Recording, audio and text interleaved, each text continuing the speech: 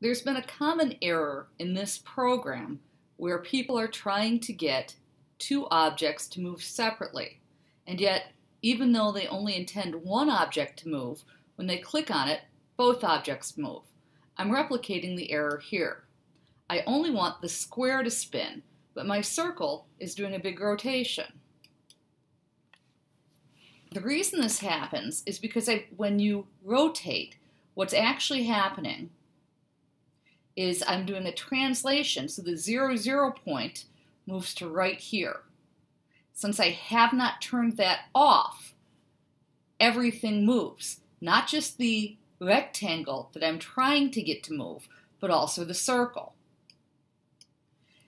To fix that, I can do this. I can use push matrix, and then after it's drawn, I can do pop matrix. That puts it back to the original 0, 0 location.